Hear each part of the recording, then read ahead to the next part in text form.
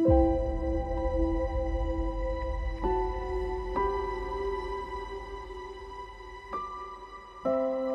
Isle of Skye is without a doubt one of the top landscape photography locations in Scotland.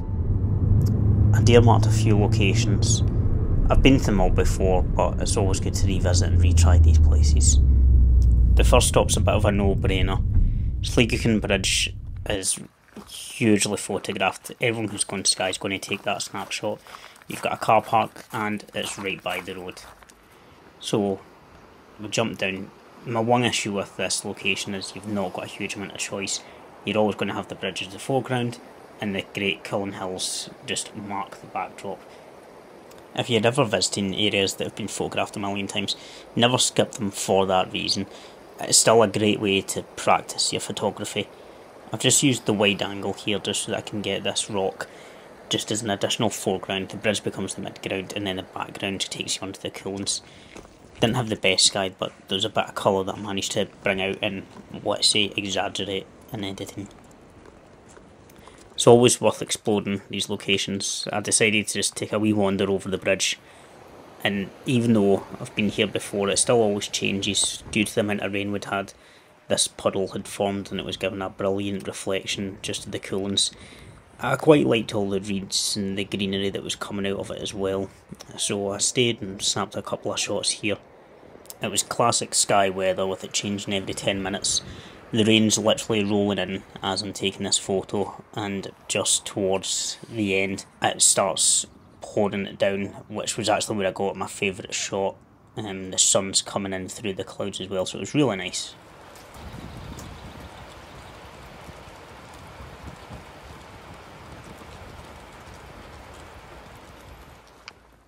I didn't venture any further up. There's a number of hikes that I've been on and a lot more that I've got planned that take you up those Cullens anyway, so I didn't really see the value on using up most of my time today in that area. So we got back in the car and carried on with our wee adventure. One of the things that I love about driving around Skye and the Highlands in Scotland in general is you get a lot of honesty boxes where people just post at the end of their driveway with favourite is jam, homemade jam, and passed a few, but unfortunately all that was left was disappointment. So defeated, I jumped back in the car and we just kept driving. The next location I had in mind was the Old Manor Store. There's a location just before it, Loch Lathan, that always has these 3 rowboats in it, and I always have a wee stop and just take a wee snap. Sometimes they line up great, sometimes they're all over the place, sometimes the weather just doesn't work for you.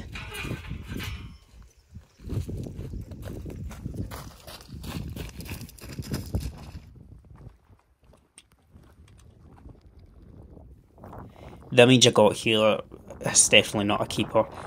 The weather wasn't what I was wanting, the sky's really boring, the rain's made it quite hazy.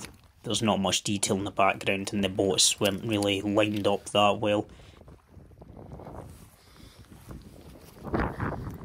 So I decided to have a quick wee snack, and I just thought I'd show you this. Look at that f***ing animal shoveling that in. Absolute disgrace. Anyway, back on track. The Old Manor Store's another 5 minutes up the road. Thankfully, due to my late set off, by this point it's probably about 9:30, so the car park had very few other cars into it. Just so you know, if you're going here during the day, it's going to be packed. I always get caught off guard with this hike, and I will call it a hike. It's not exactly tough, you're not going to need your hiking gear in that, but it still takes a bit of effort. You're about half an hour, 40 minutes from bottom to top. But on the way I spotted another nice reflection. I liked the greenery that's underneath the surface, and the way the fence is quite dilapidated and sort of fallen into the water. I did stick a polarizer on to try and get more of that leaves to come through that are underneath. I also grabbed a quick snap in infrared as well. I think a bit more of an interest in Skye, and I could have had some really good shots. Unfortunately the clouds had all disappeared and by this point the sun was pretty much gone. Most photos you'll see the Old Manor store is facing south, and there is a reason for that. It's without a doubt the most pleasing view that you get. You can choose what your foreground image is. I've tried to get these rocks to kind of act as a leading line, just going up towards the formation itself. As I said, it's usually absolutely packed, but it just shows once the hotels have started serving dinner, once everyone's headed home, and once the tour buses have stopped, not another soul about. So we plodded back down the road, and I have no idea what my left arm is doing here. It is just swinging hell for leather. Anyway, the next stop was Little Falls. It's about 5 minutes further up the road, if I remember right, from the Old Manor store. As far as the sort of famous Skye locations go, this is my least favourite. I don't really like it at all, to be honest. From where the water comes out, the angle of your position, without a drone you can't really get a great shot. At this point the sun was gone, there was just some blue light left, and you can see the centre of my Mini was just struggling, so it was a very quick stop.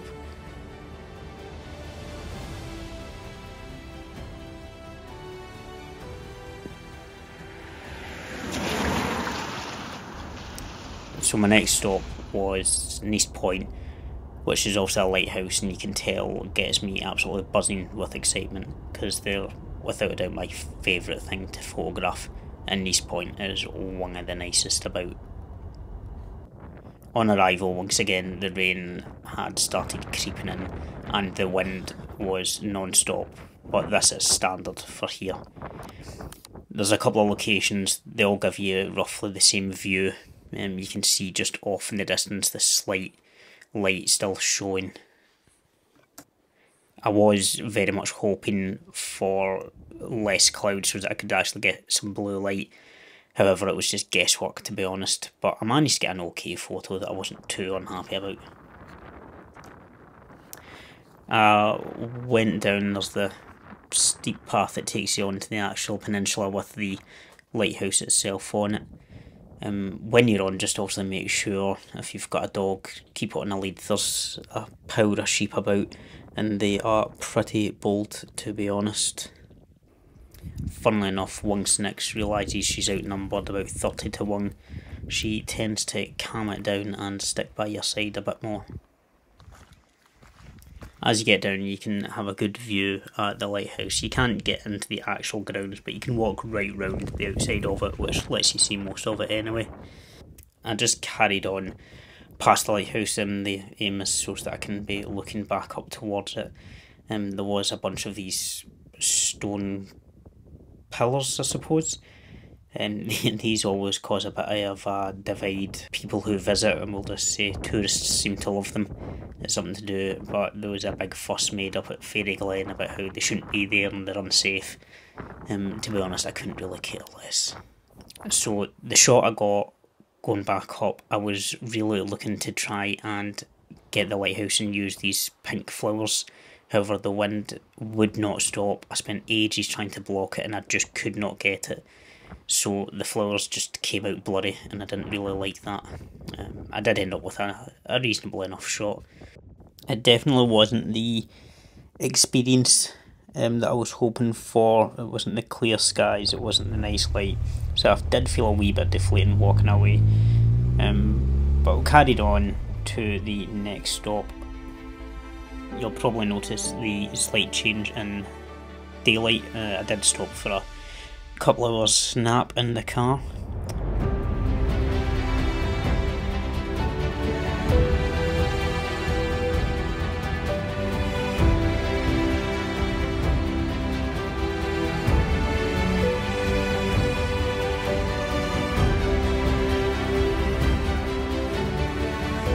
I decided to finish my trip off with a trip to the fairy pools, without a doubt one of the most rewarding locations in Skye.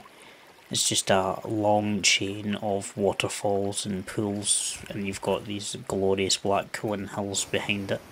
So you're absolutely spoilt for choice as far as compositions go. This one caught my eye, just the way the water's gushing out towards you, like your stepsister when a new washing machine arrives. I can never decide if I like to go for a fast shutter and freeze the water or slow it down and capture a bit of motion. So since shooting on digital, why not just do both?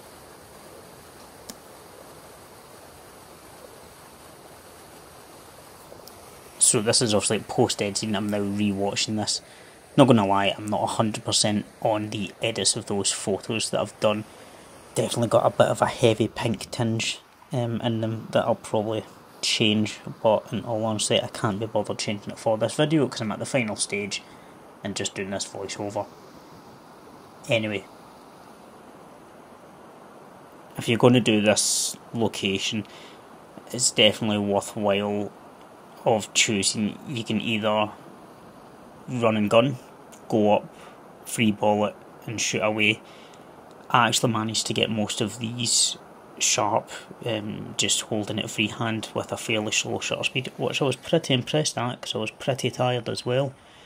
But if I had sort of ticked all the boxes where I've got the location, the composition and that Skye, I'd have probably taken a bit more time and chose fewer compositions and pulled out the tripod and made sure I got everything picture perfect.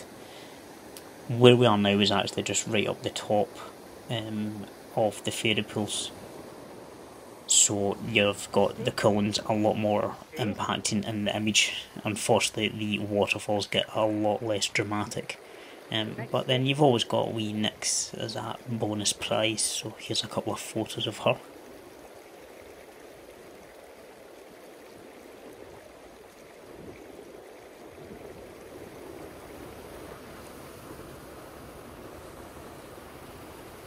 So this is a pro tip, absolutely breaking the magician's code here. If you're ever having a lot of trouble getting the right composition, if you just can't quite nail it, the secret that no photographers ever tell you is that you just take your trousers down and you'll find that the composition is just picture perfect every time. Don't do this near a school. That was very much the last of the locations for the day. It had taken its toll, I was pretty knackered by the end of it. The nap didn't really account for much, but I had a good few shots under my belt and decided to just start heading home. I knew the places were going to start getting busy. That was about 7:30. However, on the way I passed this location that thankfully the light looked just right, and just as that sun was coming through those clouds, I seen all these tied up ruined boats, which is another favourite, which I suppose kind of matches up with the lighthouses. So I spent 10-15 minutes just walking around, seeing what I fancied. The tight ropes were just absolutely perfect for leading lines. The sun was at the exact location and the clouds just kept things interesting. So you can have all the skill you want for those perfect pictures, there's always an element of luck. But anyway, I hope you all enjoyed this video. You can follow me on Instagram at 4pads.